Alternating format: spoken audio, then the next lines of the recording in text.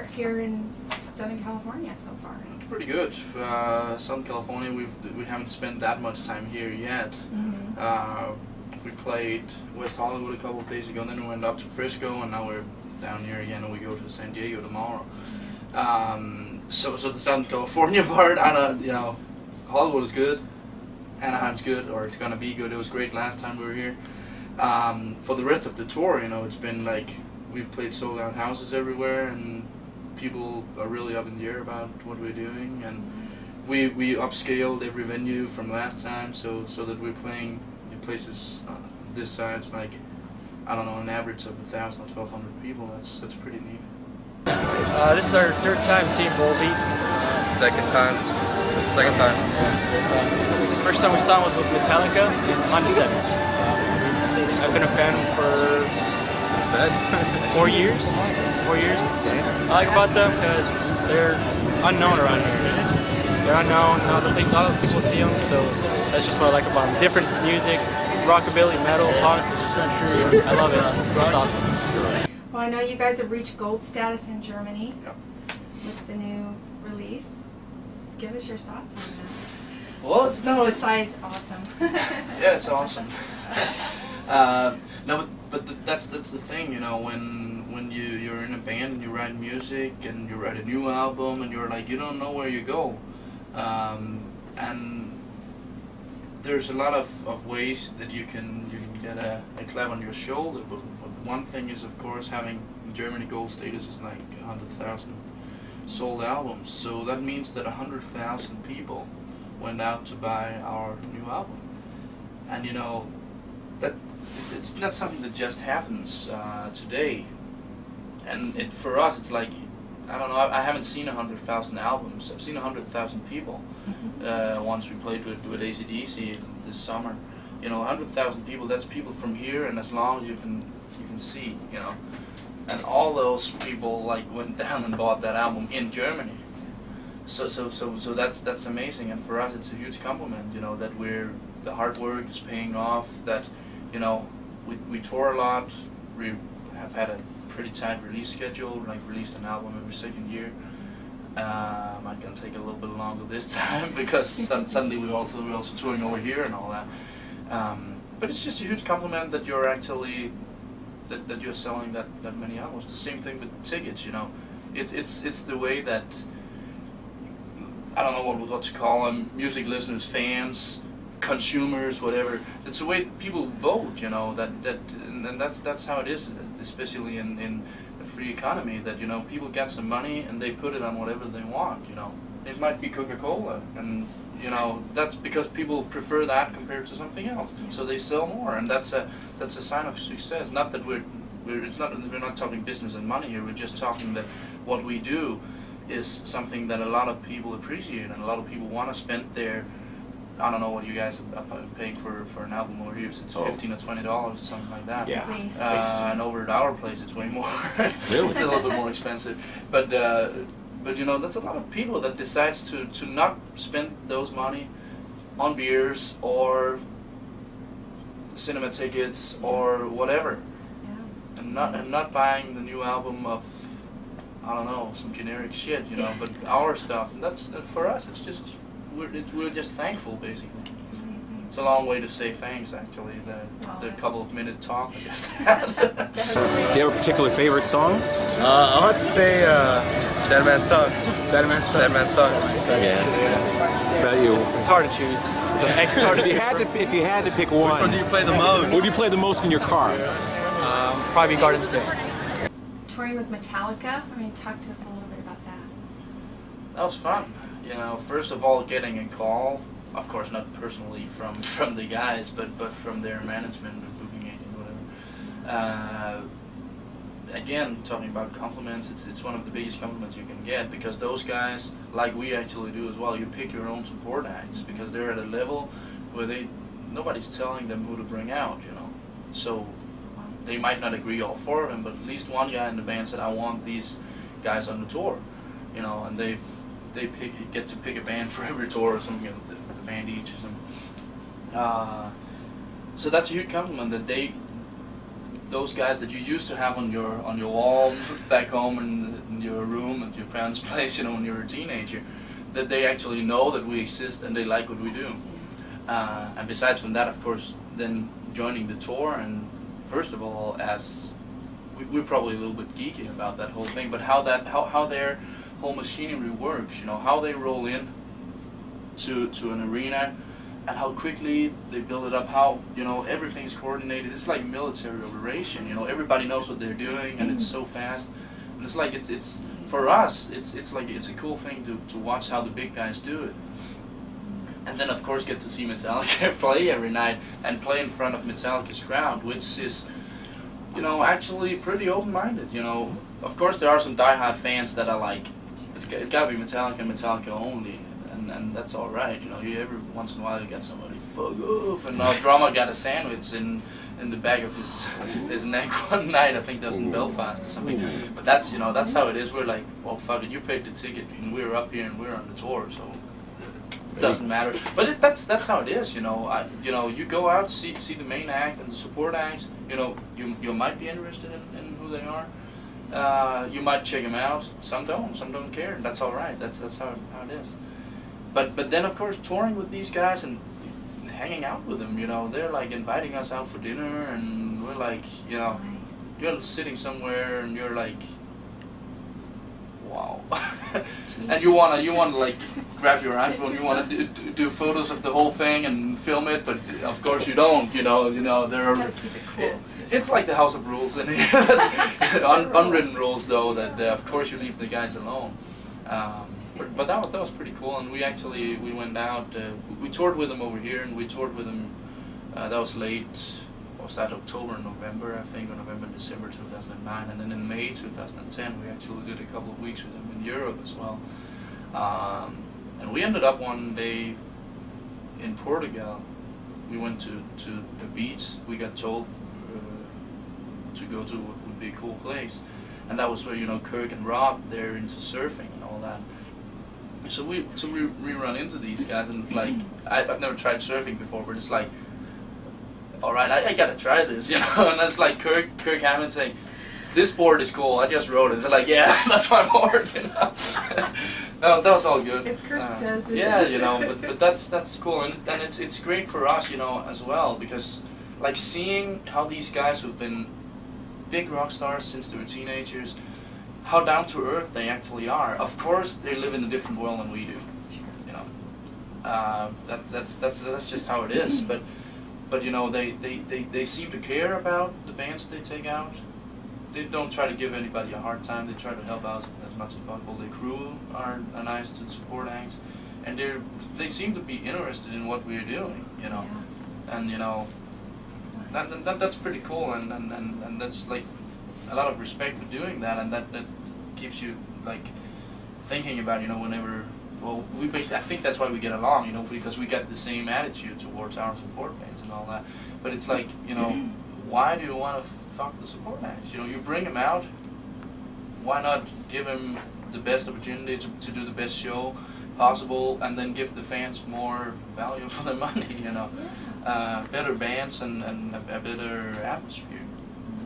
I love their incredible originality and the fact that there's absolutely no band on this planet that sounds like them. They really don't. I mean, they got like that whole Johnny Cash kind of Elvis kind of sound to him, and his pompadour is awesome. I don't know how he does that with his hair, but there's so much energy when you guys perform. Does that come from the crowd solely, or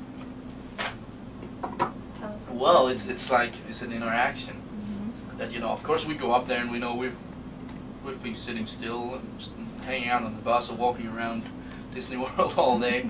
We might be tired, you know, but it's, you know, whenever the intro start playing and you're like, you get into a certain mood and you go up there and you rock it. But of course, if we go up there and we have a crowd that's just like laid back, checking it out, you know, no offense, I do that myself, you know. I'm not 15 years old anymore. I'm not like slam dancer or anything. So I'm standing in the back, and that's cool. But if the full crowd is like that, and you just keep on like rocking out totally, it looks a little bit stupid, because you gotta find each other, and that's like the first, I don't know, first couple of songs, maybe 5 songs, you try to find each other and try to then start to to exchange this energy. That we put some energy in there, and the crowd puts something in, and you know, sometimes it's built to, I don't know, a higher level, and sometimes it goes a little bit down. But it's I think that's basically how it is when people interact. So, but you know, it really, of course, it helps us a lot if people are totally going wild and they're like singing along, and you can see, you know, people are smiling. It's like, it matters, because we do this almost every night, you know, and of course we have a good time, but sometimes it's just, oh, sorry, oh, thank you, Coca-Cola. Sometimes it's just another day at the office, right?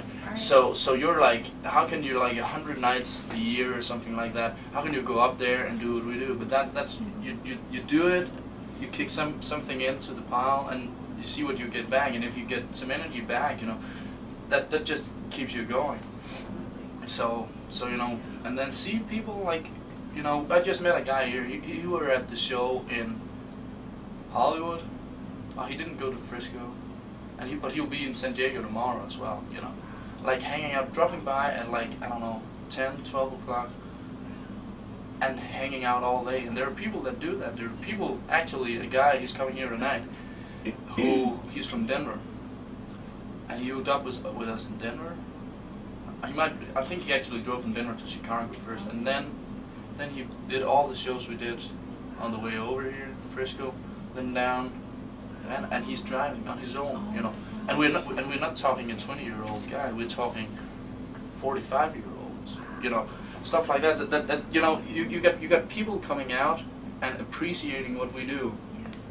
That's, you know, it really, for us, it's like, of course it's a little bit weird, but it's also just cool that people are so much into what we do, and that they actually want to see, because it's basically the same show, it's the same songs and the same equipment and everything, same jokes basically every night. So it's like, why do you guys want to go and see it? And they're like, I want to be in the front row. You've been that like 4 nights in a row now, you know. And they still would meet them. They still want a photo. Like, you got one yesterday, but it's like, yeah, but this is today, you know.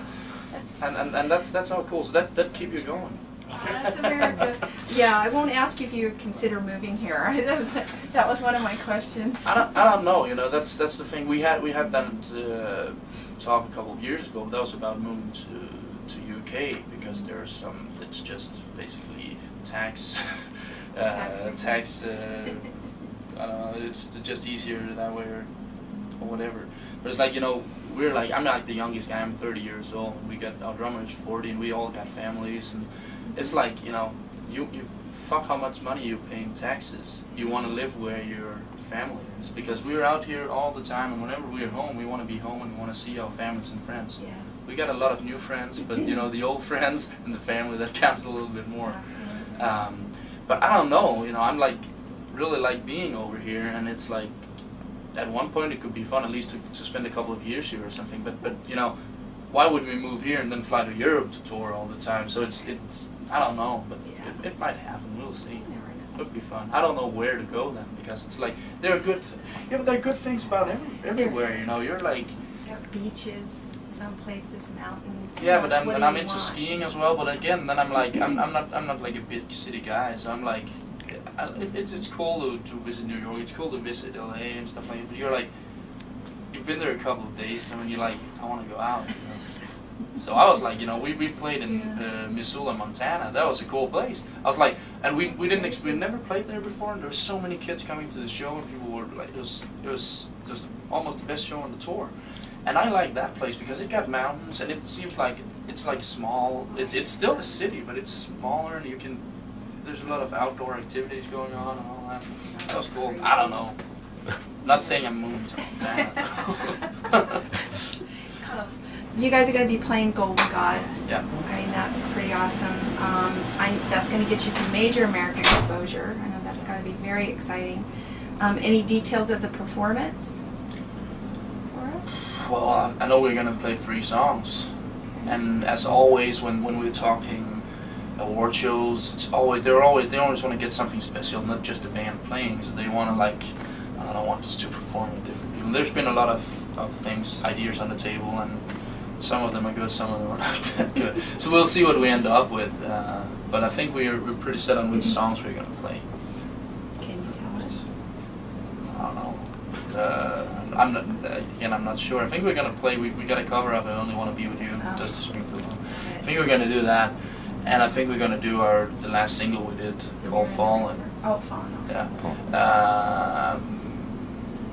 And then we were talking about which other song to do because there's like a couple of different options. I have a vote.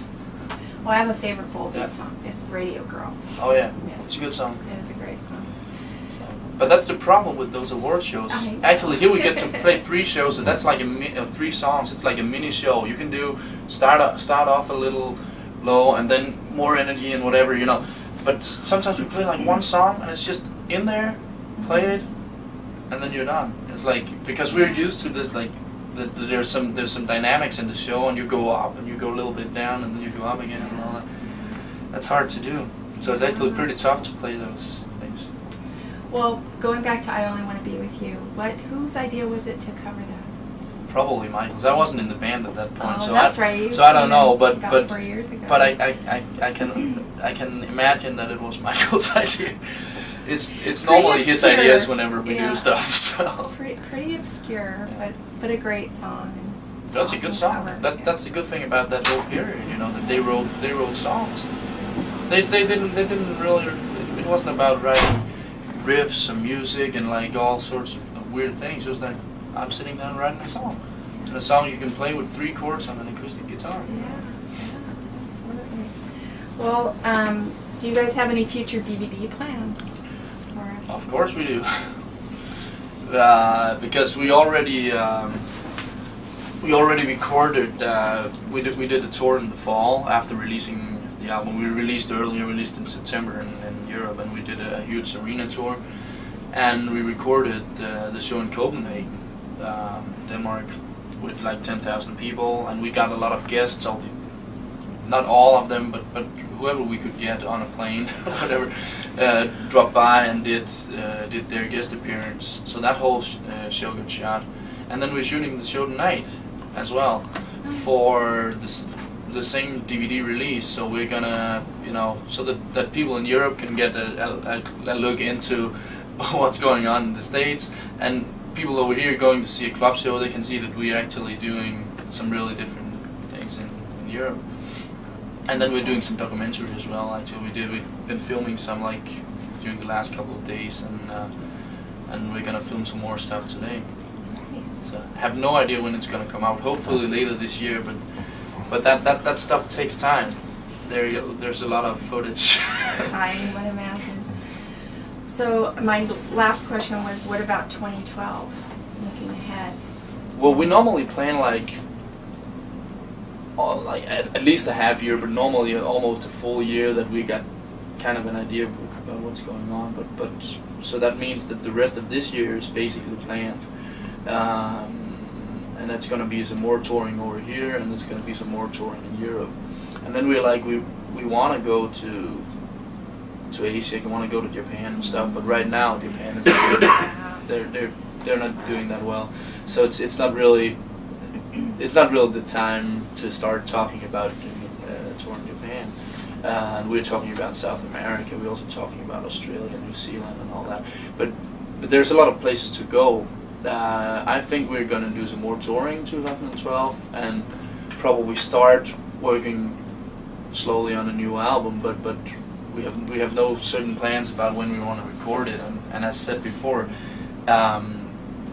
Since we're now suddenly not only playing Europe, where we normally did like 80 shows, 100 shows a year, suddenly we're doing all shows all over. So it's like it's probably gonna take some more years in between albums because we need to tour different places of the world. Well, the song "Thanks" that's on the recent album. Thanks for the song. As a fan, what do you want to say to your fans right now? Well, we basically say it in the song, right? Exactly. No, that's we. You know, people might consider us being big rock stars and all that, but we're not. You know, we're thankful, and why not? You know, that's what we do best, is write a song. So why not write a song and say thank you for supporting us, and thanks for coming out to the shows, buying the albums. You know, without the fans, we wouldn't really be here. You know, that's after all, that's the fans keep us going. As said, like live-wise. with the energy. But of course, also like if people don't show up at the show or don't buy the albums, you know how it goes. You know, that's an important thing, not only with our band but in general. If people like something, they should go and support it. You know, that's how the labels work. You know, they release a band. If they sell a lot of albums, they're gonna sign more of that music. So you can actually vote with your money. You know, whoever, you know, whether you want to take. Everybody's like, oh, they play all this crappy pop stuff on the radio. It's like, why do you think they do it? It's because that's where the money are. So if you guys started spending more money on the stuff that we all like, you know, then we'll probably end up with more of that stuff. Well, my editor, Downshifter, wanted me to be sure and tell you he's identified you as one of the best bands of the decade. All right, And thanks. I have to agree. And we want you to know that Full Metal Rock has your full support. We love you guys. We want to